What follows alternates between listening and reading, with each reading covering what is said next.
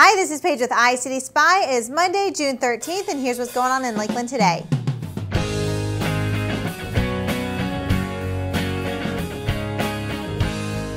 Today's events update is sponsored by Abuelo's.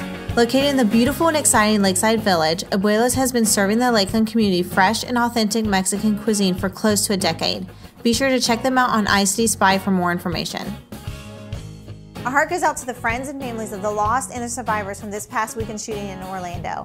Tonight there's going to be a Candle Light Vigil around Lake Mirror in downtown Lakeland starting at 7:30 p.m. If you would like to show your support, please head down there tonight.